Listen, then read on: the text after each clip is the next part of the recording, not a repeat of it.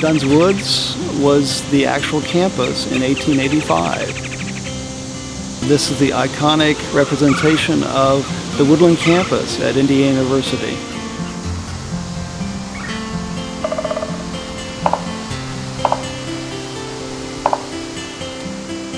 The buildings were built at the edges of Dunn's Woods, and they were going to be enclosing Dunn's Woods in a line of buildings, like a quadrangle of buildings, with the woodland at the heart of the campus.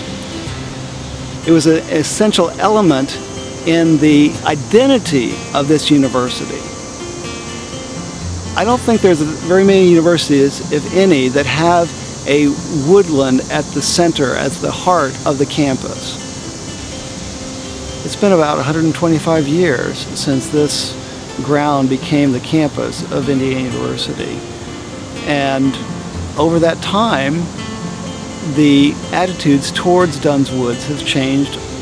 1885, it was just seen as a piece of undeveloped land. And then by 1900 or so, the university started consulting to talk about the future buildings and the grounds of the university.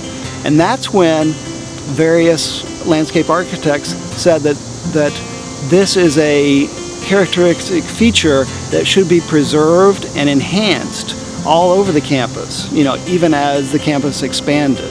The idea was, let's not build within Dunn's Woods, let's build on the perimeter and also buy new land to build new buildings. But the idea that the woods and these wonderful patriarchs of the forest, that was one of the terms they used, was a essential element. Dunn's Woods became this wonderful resource to think about the woodland character of this campus, and by extension the woodland character of southern Indiana.